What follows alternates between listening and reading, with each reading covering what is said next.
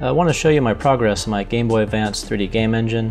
You can jump up and down, you can look up and down, there's animations, you can slide along the walls and go from one room to the other.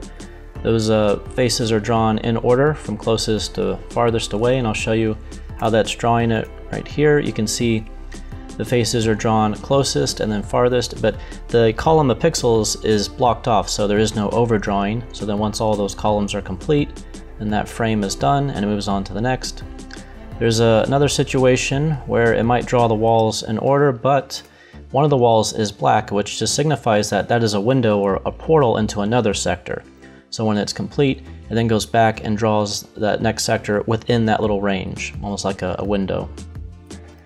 There's another situation here where the wall might be white, which just signifies it's a portal, but immediately jump inside to calculate the floor and ceiling, but then continue with the other walls behind it.